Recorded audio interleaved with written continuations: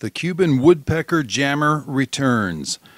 Many of you might recall that in July of 2021, in response to an anti-communist uprising in Cuba, civilian communications was censored, blocked, or herded into a couple of narrow methods of communications, especially with regard to the internet and social media.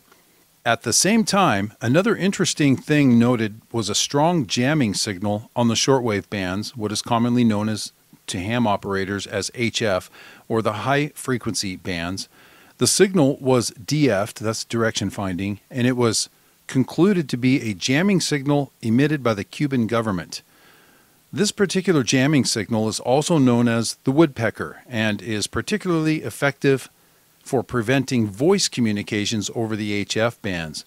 An American patriot of Cuban descent, Alex, who is also a ham operator, W7HU, began covering that activity. You can check out that at AmRRON.com in the posting from July 15th, 2021, titled Cuban Government Blocks Internet, Jams Ham Radio Freaks.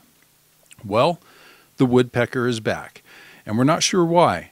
At around 2000 hours or 8 p.m. Eastern Time on Friday, August 4th, AmRRON operators on the East Coast and especially the Southeast Florida, Georgia, and South Carolina area began reporting the distinctive electrical pulsing signal covering up a large portion of the 40-meter band from about 7 megahertz to about 7.120.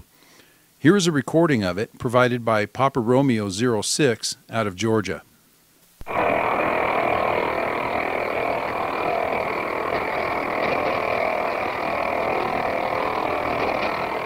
And now you know what it sounds like. It's not some electrical local noise coming through your radio. It's not the fluorescent lights in your garage, and it's not an inverter. That is the woodpecker jamming signal.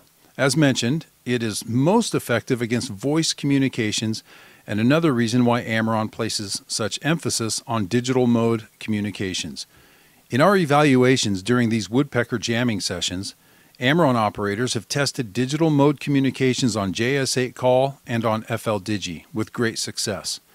In our experience, we've successfully been able to pass text and files over HF with the jamming signal completely covering our signals, having nominal effect and sometimes no effect on our ability to communicate. We're not sure why the Cuban government might be using these jamming signals at this same location on the band 2 years later.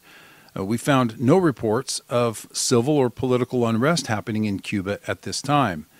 It could simply be for testing purposes or to mask some other activity, or perhaps it's related to China's most recent collaborative efforts with Cuba to establish signals intelligence operations. We don't know. And this would be a great opportunity to share with you what it sounds like so you can recognize it, and share our results from testing while this particular jamming signal is present. Now, get your comms up.